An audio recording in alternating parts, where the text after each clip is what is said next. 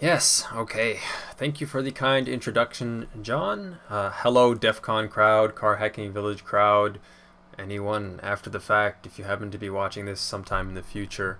My name is Kamel. Today I'm going to be talking to you guys about Bluetooth in automotive. So, quick introduction for myself. This is just to make sure you believe that I'm qualified to be talking about the things I'm speaking about. So I'm an automotive cybersecurity technology architect at WhiteMotion. WhiteMotion is a is a very small subsidiary of Marelli, the former Italian automotive OEM Magneti Marelli. They merged with a Japanese automotive supplier called Calsonic Kansei a few years ago. And since at the time WhiteMotion was a subsidiary of Calsonic Kansei, we're now fully owned by Marelli Corporation. I'm based in Tokyo in Japan. I'm trilingual. I speak English, Arabic, and Japanese. I've been involved in the automotive cybersecurity industry for about 3 years now. I've been on all sides of the table, including private consultant, trainer, red team, blue teamer, so on and so forth. I've worn a lot of hats in the last few years because auto cyber is a very new and expanding field, and no one's job is as well defined as they might like to think it is. I got involved in the community side of things a while back. I was an administrator on the ASRG board in Detroit, and I started the ASRG chapter here in Japan. ASRG, by the way, stands for Automotive Security Research Group. It's a group that is, I believe we're sponsoring the Car Hacking 101 this year at DefCon, so we're kind of managing things through that. But yeah, it's a group dedicated to sharing automotive security resources and information, and helping expand awareness for the industry and help grow it as not only an industry for work and stuff, but also as a community.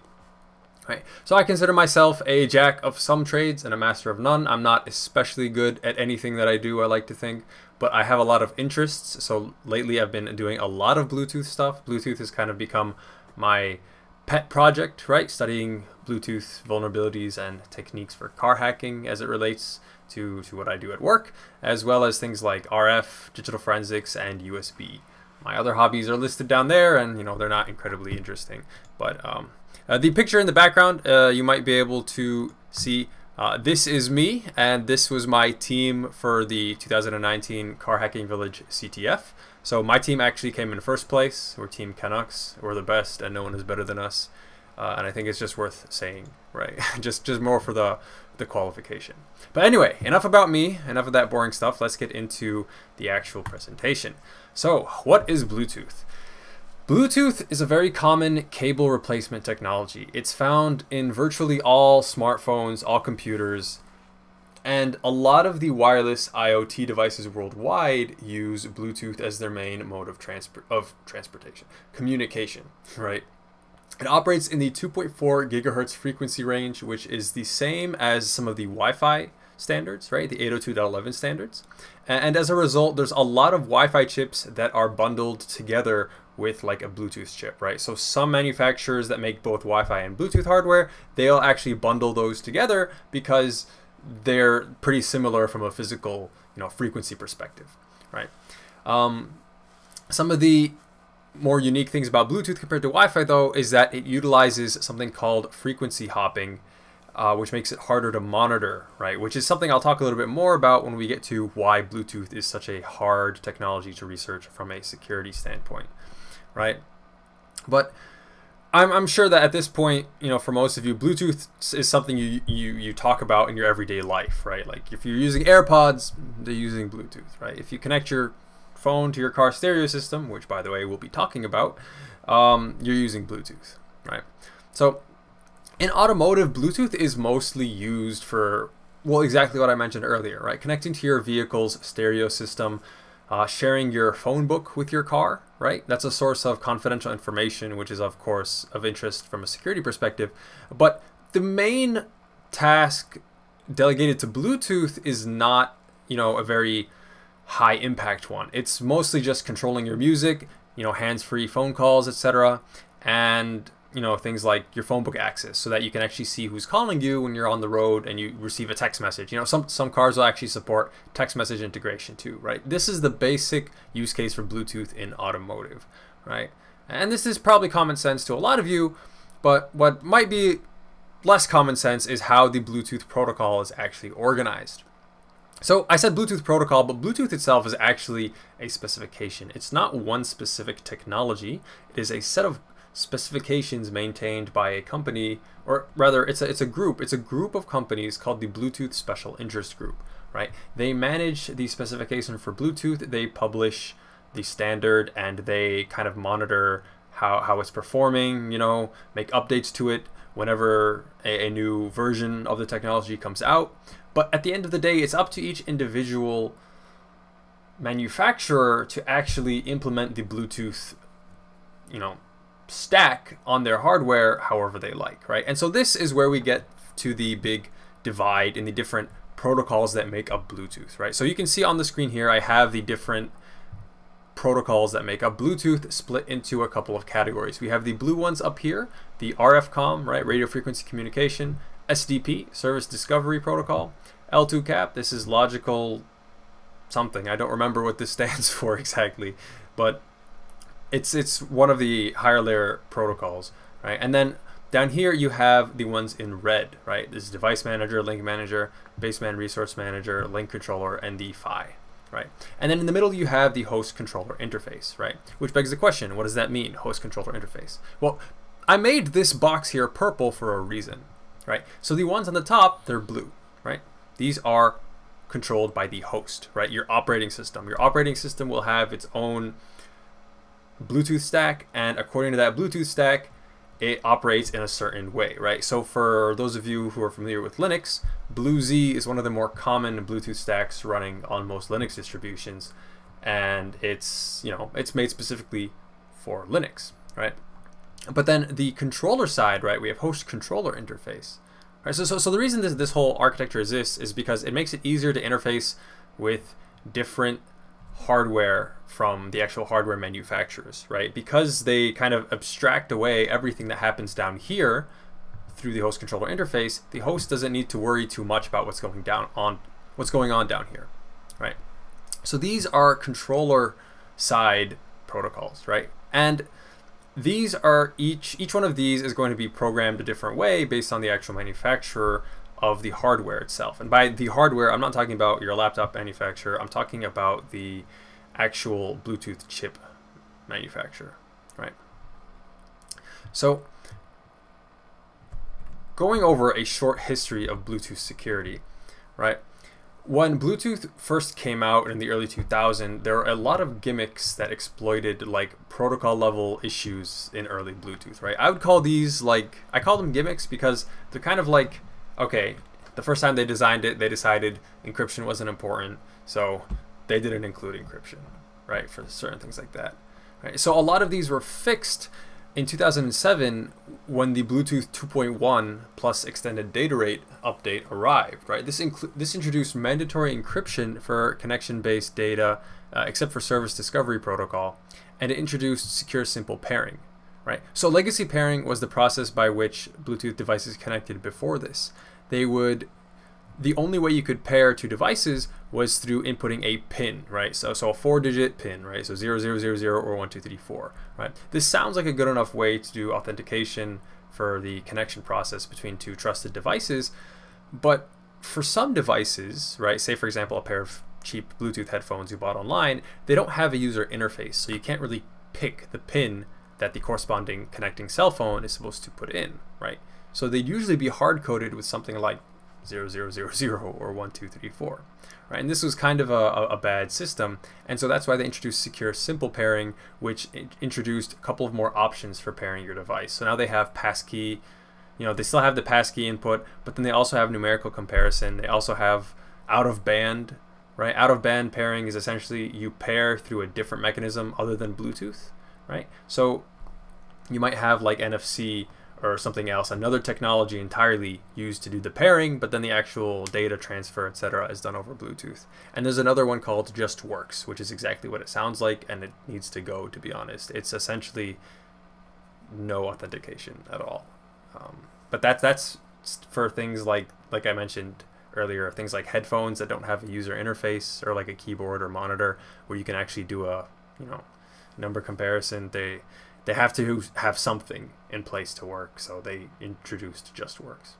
But anyway, so after that happened, right, after the introduction of secure simple pairing, or sorry, I got a little bit sidetracked, there was a pretty long period of about 8 years where there wasn't a lot of research done on Bluetooth, right? So most of the old gimmicks didn't work anymore.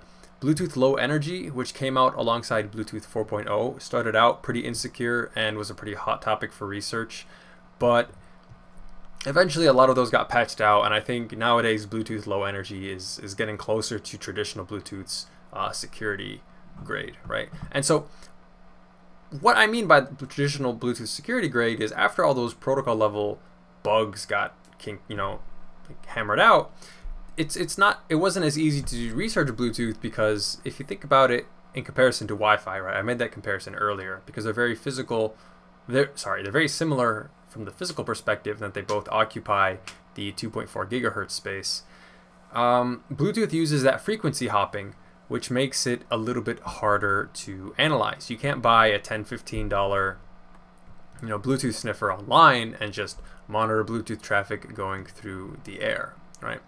Another thing, so I have a couple of these listed, right? These problems surrounding Bluetooth security research, right? So one of the other problems, I mentioned earlier that it's not a specific technology, it's a specification defined by the Bluetooth Special Interest Group, and that the implementations will vary based on the operating environments and the chip firmware implementations, right?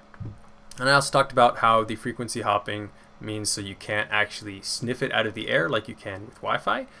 There does exist equipment for that, but that's going to cost about $20,000 minimum, right? Like these are very high grade, like I would say like government military grade equipment. You cannot be expected to buy this if you want to do research on Bluetooth, right? So, and then what I mentioned before, right, I'm going to go back a couple slides and show you the breakdown of the different protocols, right? It's not as easy to analyze the lower level protocols as it should be, right? Because if we think about this here, right? So you have your host layer protocols, right? RFCOM, SDP, and L2CAP.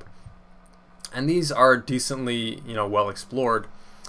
And the host controller interface exists, and you have the ability to log host controller interface data on all Linux and all Android platforms, which I'll be showing later on in the presentation. But all of these red processes, all of these red protocols are essentially a black box. And because they're going to be so different from manufacturer to manufacturer, there's no real understanding of what's going on inside these chips, right? So that's another reason why security in Bluetooth has been kind of on the down low for a while, up until pretty recently, right? And I said the spec is very complicated, and that is a big part of it, right? Because there are certain parts of the Bluetooth specification that you wouldn't from a security perspective, you wouldn't assume that somebody read this and said, yes, this is okay, and then put it into the spec, and then it went undetected for, since the birth of Bluetooth until last year, actually, right? This scenario I'm talking about actually happened. A vulnerability was released that essentially disclosed the fact that any Bluetooth device, when it's pairing with another device, it has the option to negotiate the entropy of the encryption keys used for the communication, right? Okay, sounds like a good idea from one perspective, right? You have the option to, if you have hardware that only supports, say, a couple of bytes of entropy, you can negotiate, say, okay, well, I can only support this much, so can you please lower the security of the communication, right? It's a compatibility thing. But the researchers that published the vulnerability found out that the minimum, according to the Bluetooth specification, right, the minimum allowed entropy for this encryption was only 1 byte. So they could forcibly, by modifying the firmware of one of their devices, they could negotiate down the connection, the encryption entropy of the connection they were making down to 1 byte of encryption, right? And 1 byte of encryption, 1 byte of entropy for encryption, sorry, is enough to essentially brute force in real time and monitor Bluetooth communications, right? If you have some cheaper hardware, you don't need the $20,000 hardware, you need some slightly less expensive hardware, and you can actually sniff some of the packets out of the air, right? That vulnerability itself is pretty interesting. It's called KNOB, right? KNOB, right? It's an acronym for Key Negotiation of Bluetooth. I'm not going to go too far in detail on that one because I have a couple more things I want to talk about, but that is a good segue into the fact that recently there has been more of a look at Bluetooth security, especially from some labs out in Europe, right? They have been putting out a lot of great research that I'll have linked to in the end of this demonstration, right? But back to the automotive things, right? I'm kind of going in circles because there's a lot to talk about here, but coming full circle to the automotive side of things, this is a diagram from a piece of research that was published by Tencent's Keen Security Labs, right? They published this in March of 2020, so this is really cutting-edge research, right? Basically, there were some unpatched Bluetooth vulnerabilities on some Toyota vehicles that were in circulation that had been made outside of Japan, I want to say as early as 2016 or 2017, right? Unpatched Blueborn led to daemon level access. For any of you that have followed Bluetooth security at all, you might have heard of Blueborn before. Blueborn was a series of high-profile Bluetooth vulnerabilities that were released, or I guess publicized, I believe in 2017 by Armis Labs, right? That's the name of the lab that came up with these vulnerabilities. It was essentially the ability to remotely execute code on any device that had Bluetooth enabled, even if the device wasn't in discoverable mode, right? Discoverable mode is when you make your Bluetooth device visible for the intent of pairing with another device. You have to make it visible through discoverable mode just so that it's easier to find, right? But they essentially showed that even through, without having to pair with the device, without the device being in discoverable mode, they could execute code on any device running Bluetooth remotely, right? So the scenario behind this disclosure, right, that happened this year by Keen Labs, they showed that through exploiting these unpatched vulnerabilities in these automotive head units, right, inside these Toyota/Lexus vehicles, they were able to gain daemon level remote code execution because the Bluetooth service on the main board here, right, this board here this is a wiring, logical diagram of the inside of that head unit, right? This main board, which is running the Bluetooth service, was running Bluetooth at a pretty high privilege, right? It was running it at a daemon level privilege. So from there, they were actually able to get remote code execution, escalating privileges to root, and establishing a Wi-Fi backdoor was the next thing they did, right? So they made a Wi-Fi backdoor that allowed them to SSH back into it from a slightly longer range than Bluetooth allows, right? Because Wi-Fi has a better operating range than Bluetooth does. And through that, they were then able to make use of this main board's position inside the head unit to actually push updates to some of the other devices inside the head unit, right? Specifically, this UCOM board. This UCOM board is connected to the CAN buses that the head unit itself is connected to, right? And for those of you who are coming from an automotive background and just wanted to learn a little bit about Bluetooth, you know that being connected to the CAN bus is essentially getting access to the car's nervous system, right? This is the in-vehicle, the controller area network, the in-vehicle network, along which a lot of the vehicle controls happen, right? So, long story short, I could talk about this particular bit of research for about an hour on its own. But long story short, Bluetooth vulnerability led to further exploitation, and the installation of a backdoor, which allowed the researchers to reflash this UCOM board, which, by the way, didn't have any checks on the software that was pushed to it for updating it, right? Which is an entirely separate problem. But we're then able to pivot from there onto both the CAN buses, the dedicated CAN bus and the infotainment CAN bus.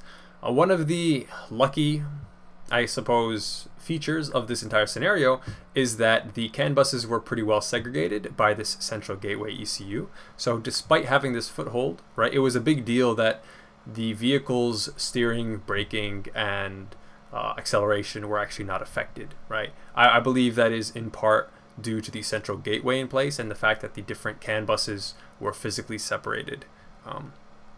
But anyway, that's a good, just a good point to keep in mind. I'm going to double check and make sure there are no points I missed. So yeah, one of the things that they had to do the updating for was the ability to remove filters on arbitrary CAN message sending, right? So that's the update that they actually sent to the UCOM board, was the ability to, they added the ability to send arbitrary CAN messages. The full technical report isn't out, but it's hopefully scheduled to be released in 2021. And it really, anybody can say how well the rest of 2020 is going to go. But anyway, we have now time for a live demo, right? So this is going to be a quick demo showing how to get started with Bluetooth in a Linux environment. As always, when it comes to live demos, something always goes wrong. I actually have a automotive head unit that I was hoping to show a live interaction with it through Bluetooth, but unfortunately today it decided it didn't want to stay on. So I'm going to be actually just showing how those Bluetooth tools work, but I'm going to be using my cell phone as the target for analysis instead. So I will switch over to my virtual machine and we'll head right back into the recording. Okay, so let me increase the font size here. How's that look? A little bit bigger. Okay, so for any of you wondering, I'm running a stock Kali Linux distribution on this virtual machine, right, running on my Windows desktop. I don't have anything incredibly interesting installed from a Bluetooth perspective, right? So all of the tools I'm going to be showing are actually available in Kali Linux, as fresh upon installation, right? So there's no fancy software, there's no secret hardware I'm using. I'm just using the Bluetooth chip inside my computer. I want to give a disclaimer that sometimes things get a little bit strange if you use Bluetooth through a virtual machine. The reason is because your virtual machine and the actual hardware and your actual host machine are sharing the same hardware, right? The same Bluetooth hardware. So if I start connecting to something with my virtual machine, it will sometimes confuse the host machine, and that's, it's a little bit of an annoyance, but for the sake of today's educational demonstration, I think we can live with that, right? So the first thing I need to say, of course, a disclaimer that I'm not going to be showing any vulnerabilities or exploits that could lead to compromise of any systems, right? I'm just going to be showing some basic surveillance tools and showing what you can find very easily with the proper knowledge with some open source software. I'm not talking about anything incredibly expensive, you know how it is. But it's important that we understand, the whole purpose behind all of this is that we understand what security risks might be present in the vehicles we operate, the other devices running Bluetooth, any privacy concerns that might be, unaddressed otherwise, right? We don't learn these things in order to harm people. We use these techniques to arm ourselves with the appropriate knowledge to protect ourselves from those who may do us harm or may mean us harm, right? Anyway, so now that that's out of the way, let's get to the actual interesting stuff. So the first thing I have to do is sudo service Bluetooth start, right? Put in my password and let that work, right? So a lot of times, I don't know why this is, but the Bluetooth service will actually be disabled by default, right? When you start up your device. You can actually change that in your settings so that it turns on by default, but whether or not you want to do that is up to you. But in any case, the next thing we're going to do is check what Bluetooth controllers are available on our machine. So that's done in Linux with HCI config, right? That's host control interface configuration. So this now here shows all of the devices I have, all the Bluetooth devices. I have just one right now. I have my internal, my laptop's Bluetooth chip, right? Primary bus is USB. Depending on how your computer is built, this might actually be something different, like I2C, right? So on and so forth. But the way mine is set up to be USB. You can see the Bluetooth address of that Bluetooth chip, right? Mine is currently up and it's running a pscan right now, right? You can see a lot more information if you say sudo HCI config -a, right? We can see a little bit more now, right? So we see the same information as before. We have the Bluetooth address, we have the status, it's up and it's running. We see I haven't really sent very much, so I don't have any errors, you know, nothing incredibly special is happening here.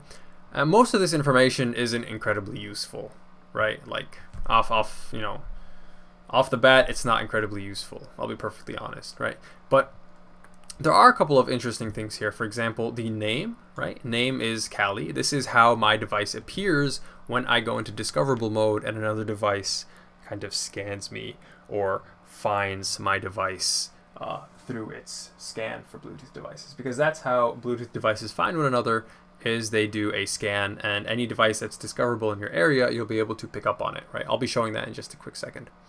So more than that, there is this class object here, right? So the class in this scenario is talking about the class of device. This, you know, this 1, 2, 3, 4, 5, this 3-byte number, or, you know, hexadecimal number, is actually used to identify what type of device belongs to this, or this Bluetooth chip belongs to. So the class will identify your device as a phone, as a laptop, as a desktop, as a pair of headphones, so on and so forth. Sometimes this is a big deal, right? Because if you think about a car, most cars aren't designed with the expectation that they will connect to a laptop over Bluetooth, right?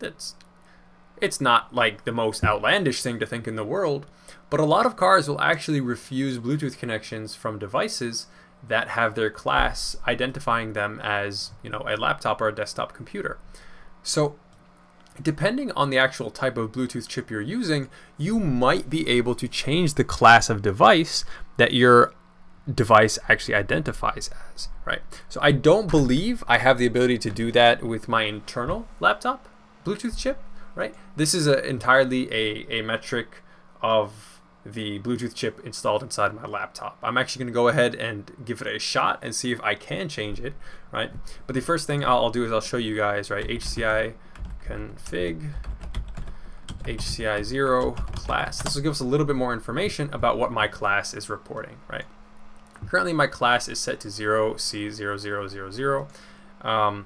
This is actually, I think, because I'm using a virtual machine, right? It's just labeled as miscellaneous. It doesn't have a actual, you know, real class of device because this is a virtual machine, right? But let's see if I can't change it, right? I'm actually doing this for the first time. I've never done this myself on this machine. But if I go for sudo HCI config HCI 0 class, and I enter the class ID, I want to set it as 0x5a020c. I know that's for cell phone. Let's see if that worked. Oh, there we go, right? So now I've successfully changed the class of device associated with my Bluetooth chip to that of a cell phone. So see, the device class here now shows phone, smartphone.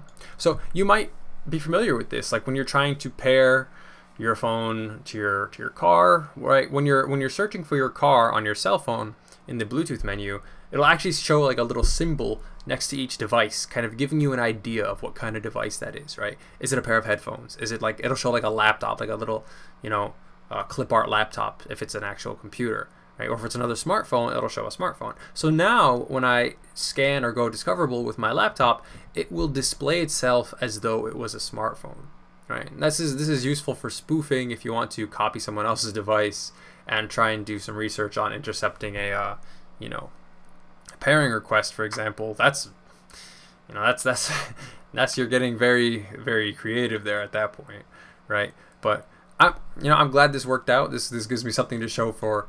But anyway, on with the demonstration, right? So the first, you know, in general, when you're doing a security test, the first thing you need to learn how to do is actually find what you're looking for, right? And so that means you need to scan. So HCI tool scan.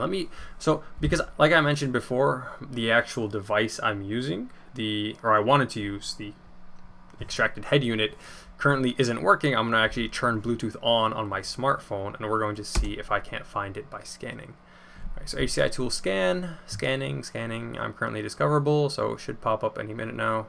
If it doesn't, I'll have to think fast because, well, okay. Anyway, here we go. Okay, so these are my headphones, right? The name is in Japanese, so don't worry about it if you can't read it. But this here is my cell phone, right? It shows my cell phone's name, right? This is the name that my cell phone broadcasts itself as over Bluetooth, and this is my cell phone's Bluetooth address, right? I don't mind sharing this information. There's not a whole lot you can do with this, but there is a little bit more than you think that you can do with this, right? And I'll show off some of the features of what's actually contained inside a Bluetooth address in just a second, right? So this basic scan here gives us a very basic idea of what's around us, but if we say instead, okay, sudo HCI tool info, and then I copy this, right, and paste it into my command line, it's requesting information from my phone, and now we have this whole little dump here. This dump is great, right? This is really like the first thing you want to do when you're testing a Bluetooth device. And I'll show you why. The first thing it shows you is the OUI company, the it's the organizationally unique identifier company, Samsung Electronics, right? I've been exposed. I'm using a Samsung phone, right? So you can find out what kind of phone I'm using without ever looking at my phone just by scanning my Bluetooth address, right? The reason for this is because the first half of a Bluetooth ID is actually this OUI. It's the organizationally unique identifier. This identifier identifies Samsung Electronics Corporation, right? You see that DC74A8?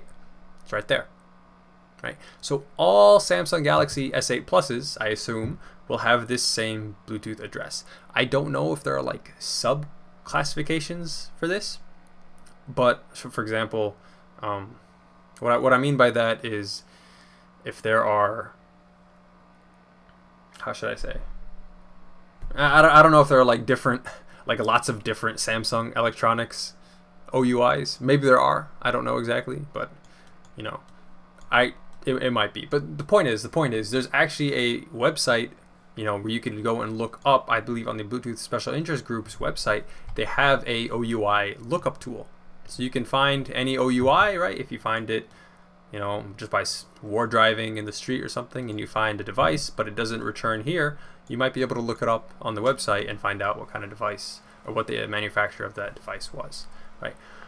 More interestingly here, right, is the actual LMP version of that device. So the LMP is the Link Manager Protocol, right? This is showing the version of the Link Manager Protocol that I'm running, right? And this information might come in handy because, you know, obviously the more information you have on your target, the better. You have more vectors by which to search for vulnerabilities or other ways to compromise the device, so on and so forth. So this is always a good bit of information to have, because this will also give you information on what actual version of Bluetooth that device is running, right? But going on, so here, the manufacturer tab here, this is usually a big deal. I want to see if I can't find another Bluetooth device. Like, let's actually scan this one instead, because I think that Samsung decided to obfuscate this, so it's not actually showing what the manufacturer is, but that manufacturer field is actually supposed to show the chip manufacturer. Okay, so this one isn't showing up either. This could be because I'm doing this on a virtual machine. I don't know why this is not showing an actual, how should I say, an actual company's name. Normally this will show something like Broadcom or Cambridge, you know, like any of the actual chip manufacturers, their name will usually show up here. This is the first time I've seen the whole not assigned thing, but well, not everything can go right, right? I mean, we already lost the head unit I wanted to test on, but anyway, so, but you know, now that we're here, we scan my headphones, you can see they're Bose Corporation, right? So any company that's making Bluetooth devices will usually have their own OUI registered, and you can find that out through here, right? I'm still not sure why this isn't showing up, but it's normally it does.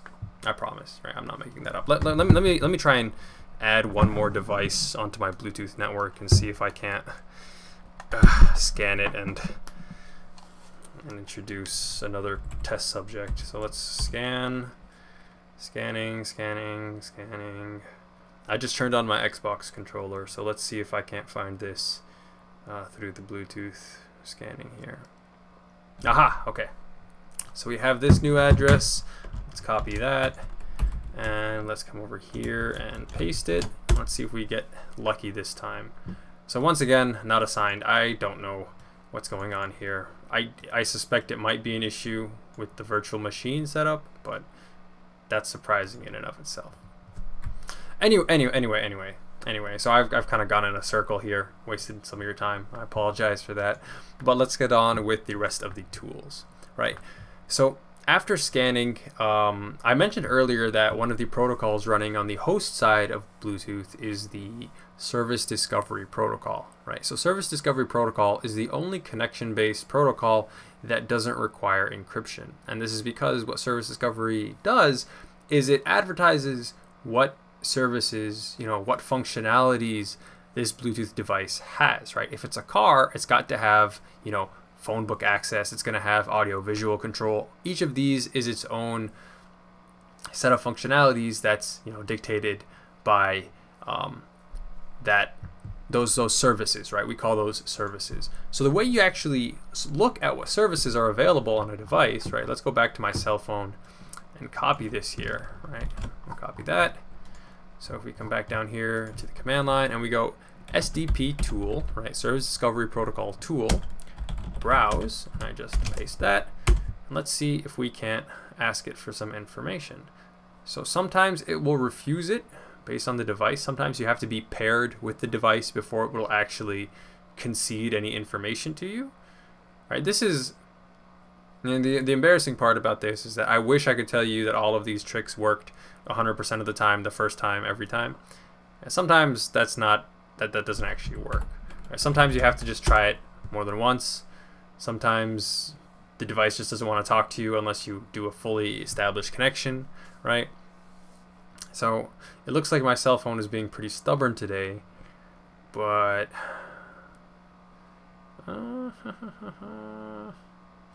okay, I might have to come back to this after I try and connect to it. Okay, yeah, so it looks like it's not working. But anyway, we're going to skip over Service Discovery Protocol, and we're going to look at another part of Bluetooth in Linux, right? This is the last main thing I'm going to be showing. This is Bluetooth CTL. So Bluetooth CTL is short for Bluetooth control. This is the agent that BlueZ, right, the Linux Bluetooth protocol stack, uses to manage connections and stuff. So when I enter this, Bluetooth control, I get this like special little different terminal here, right? It's like blue, and I have my own separate set of commands, right? Each of these is its own talk in itself, so I can't really go too far into detail, but I'll show you all the important ones. So the first one you want to show, or I'd like to show, is list, right? List will show me all of my controllers, and it will tell you which one is the default controller, right? So this is important because sometimes you'll have more than one controller on your system.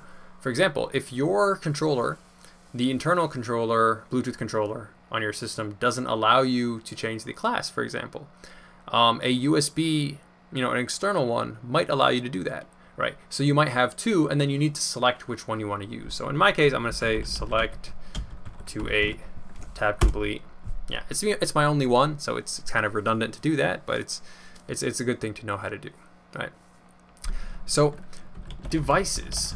What did my devices show? So I have these are not my AirPods. These are one of my friend's AirPods, but they're there. And if I go remove 5.4, will that remove them? Yes, it will, right? So now I go back to devices. So now we're back to an empty list of devices, right?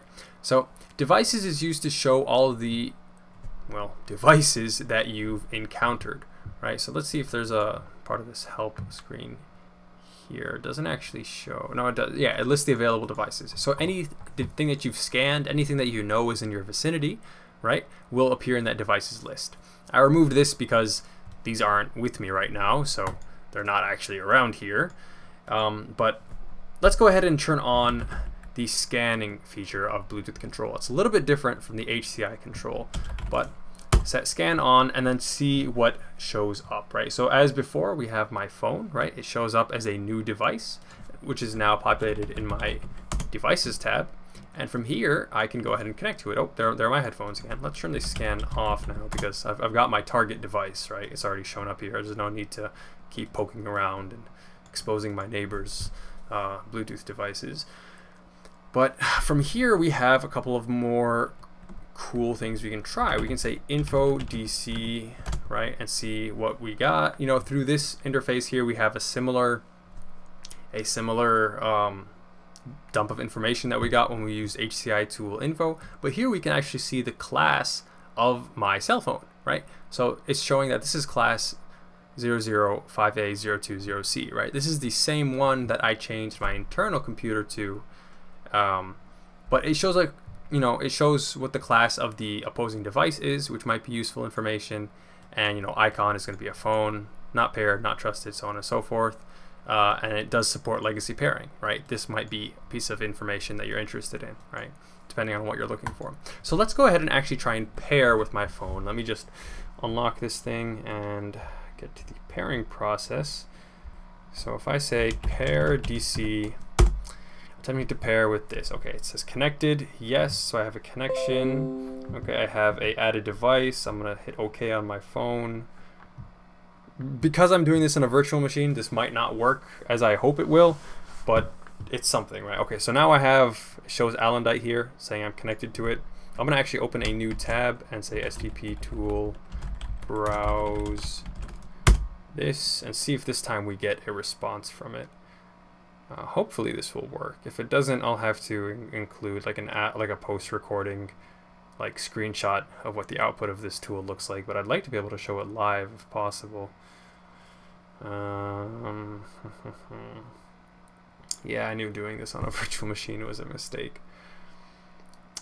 Okay, let's try this in sudo. I don't know if it got stalled somewhere before reaching the actual communication part, because it's not showing the requesting information part that it was last time. Yeah, in my experience doing Bluetooth, a lot of times things just don't work. That's the second time, right? Like they just don't. Okay, so as embarrassing as that is to admit, this is a genuine part of working with these tools, right? So here, if I come here and I say paired devices, okay, so this didn't work. Well, let's try pairing to it again. Like, okay, oh, failed to pair in progress. Okay, hold on a second. Failed to connect. Operation now in progress. Okay, everything is going wrong right now. Okay, remove DC. Okay. Oh well, authentication canceled. Okay, we have removed it. No longer my devices. Yep. Okay, so let's try this again from the top, right? And no matter what the demo shows you, this is what working with Bluetooth is actually like. Right, sometimes it's just a real pain to deal with, so we found it again. Here it is. I'm going to copy that. I'm going to say pair this device. Attempting to pair, yes. Okay. And says I'm connected, but my phone is no longer receiving the request to pair. Right. You saw earlier how when I asked it to pair, the this was a Windows notification that showed up saying, like, click here to set up your Bluetooth device. That's because I'm running a virtual machine. The host OS actually kind of grabs that connection and is like, what would you like me to do with this, right? So I think that I'm gonna have to call it here for the Bluetooth demonstrations, just because of the limitations of my hardware right now, because I don't have an actual Linux machine that I can run this on bare metal, unfortunately. But anyway, hopefully, you know, despite all of the hiccups I ran into along the way, you were able to learn something about Bluetooth hands-on. I'm going to switch back over to the PowerPoint and just give you guys some resources to try out, and some other, just some closing remarks before ending this talk. So let's go over there real quick.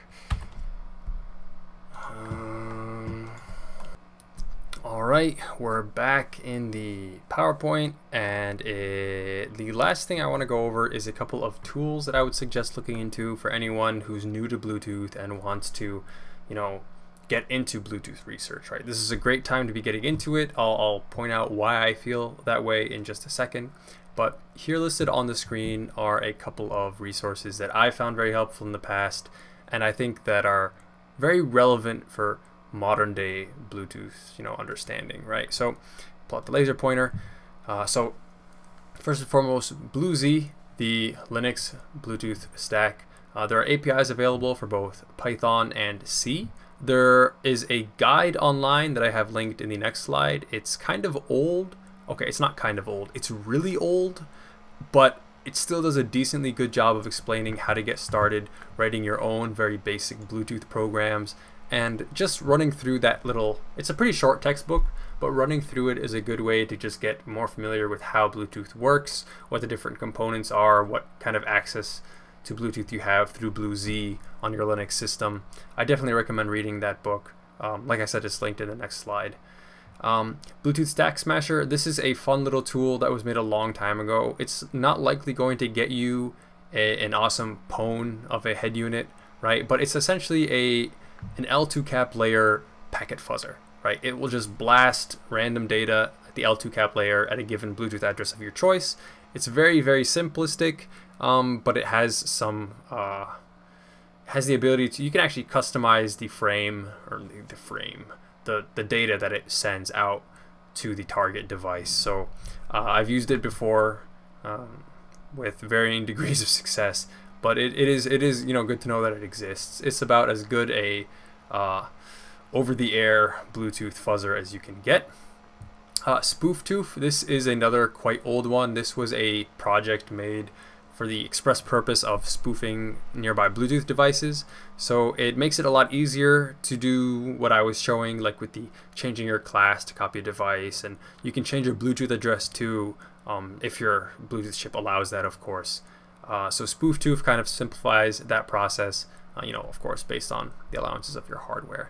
And then internal Blue, this is really a big deal. I think that the lab doing this research here, this is the CMO lab, somewhere, I don't remember the country they're based out of, but it's somewhere in Europe, and they are the ones who have really kickstarted a lot of the recent Bluetooth research. So I mentioned before the knob attack, right? The key negotiation issue that was part of the Bluetooth protocol. That was discovered because the researchers who found that were using this internal Blue. This is a framework for re-flashing Broadcom Bluetooth chips and essentially using them as very flexible Bluetooth adapters, right? I won't go into too much detail because, I'll be honest, I'm not really qualified to talk about it. I don't want to say anything incorrect and have you all assume that I'm qualified at that level. But it's really, really great. They have a lot of talks published. I believe they published a couple more recently that I still have to watch. But just going to their GitHub page will give you access to all of their papers and recorded presentations, so on and so forth. And I think everyone interested in Bluetooth could definitely benefit from checking them out, right? So speaking of the references page, this is my references page. The introduction to Bluetooth programming is the BlueZ one that I talked about before. The internal Blue GitHub, definitely a great resource for anyone. Like I mentioned, the knob attack, this is if you wanted to read more about the knob attack or Blueborn, right? These are the two vulnerabilities that I talked about to some degree of depth in this presentation. And lastly but not least, this is the link to Bluetooth Stack Smasher, the tool that I mentioned before for L2 cap fuzzing. So hopefully you find any of these useful. Hopefully you learned something. Hopefully this will help you out maybe in the CTF for our virtual car hacking village. If you have any questions, of course, I'm always open to be emailed, right? Just send me an email at kamel.ghali@whitemotion.com. I'm happy to provide you with these slides or any other resources if they're something that I own and I'm, free to share. But hopefully you have a great DefCon, and yeah, on to the next Car Hacking 101.